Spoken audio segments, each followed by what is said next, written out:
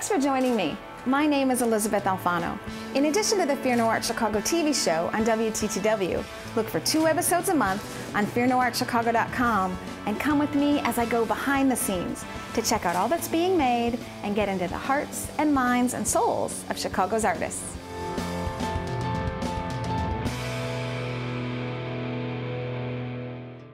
When I think of punk rock, I think of London circa 1976.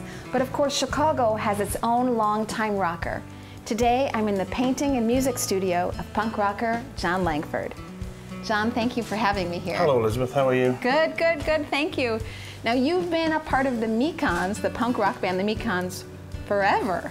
Well, not forever. Since 1977, actually. Oh, okay. So we were like the second wave of kind of northern arty punk rock that came out straight after the Sex Pistols and all that.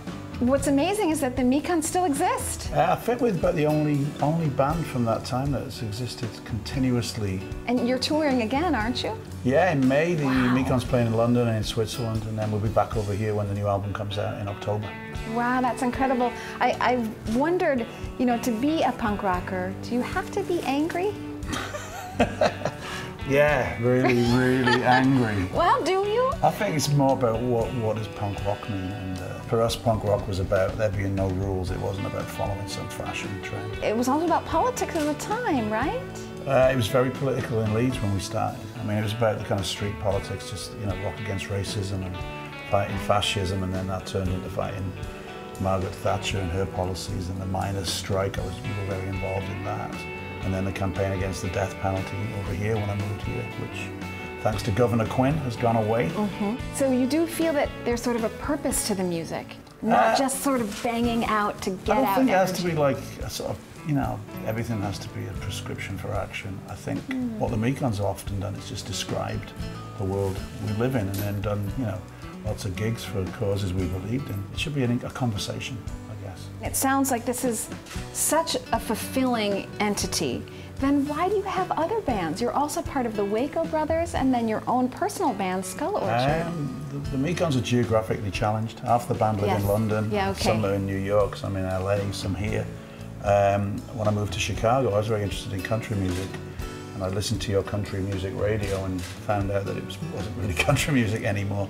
So me and some friends formed the Waco Brothers. I woke up this morning without any warning. I was down in a blank job and which was just basically an attempt to kind of retool and reprogram that old classic honky-tonk music that we love so much. Yes. And then also from being isolated, you know, from the other Mekons, I actually started writing songs by myself. So. Oh, so you didn't do that previously? No, really, no. Everything was done together. It was always kind of collective action. Yeah. So much richness in all that you do with music. You're also a painter, and I wonder what painting gives you that music doesn't. Yeah, well, I started as a painter. When the Sex Pistols came and played Leeds Polytechnic with the Clash and the Heartbreakers and the Damned, everything changed. Punk rock was actually what was happening. When I moved to Chicago, I really fancied going back to painting. And I started making what I would call song paintings, you know, paintings that come from the same part of my brain that a song might come from. So for you, they're linked then?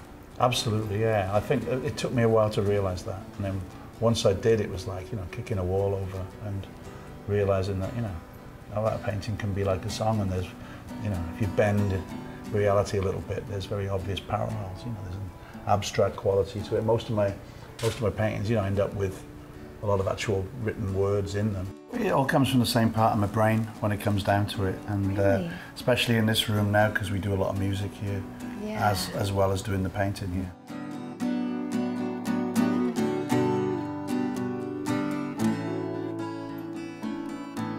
What have you done here? This is wood. This is a chunk of wood. It's is that right? a chunk of plywood from the Crafty Beaver. Actually, I start off painting it many layers of different colours and different colours of acrylic and oil pastel.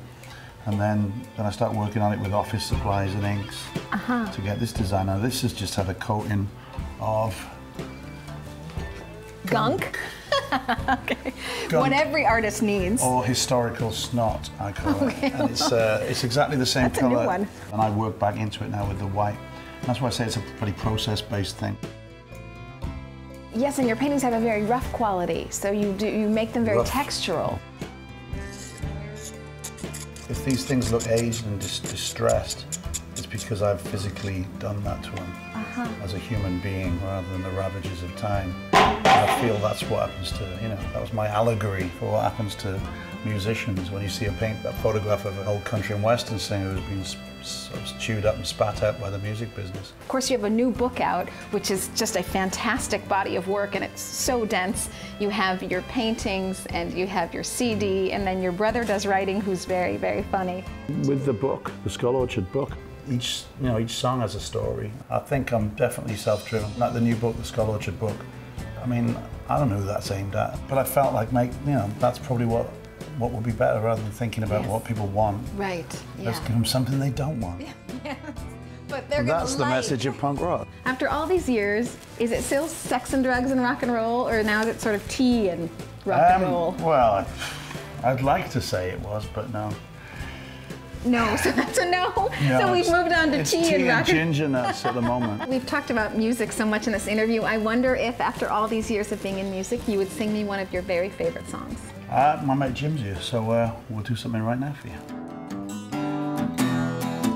Well, at last I knew the truth, but the truth is I didn't really want to. I was famous for my portraits, for the likenesses I drew. I spent some time in Hollywood. I went to see the Queen.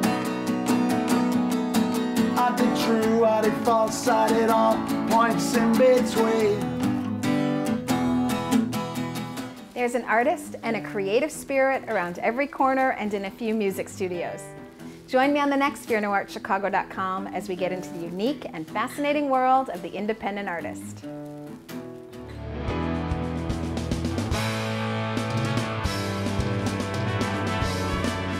Today, I'm in the painting and music studio of punk rocker Jon Langford.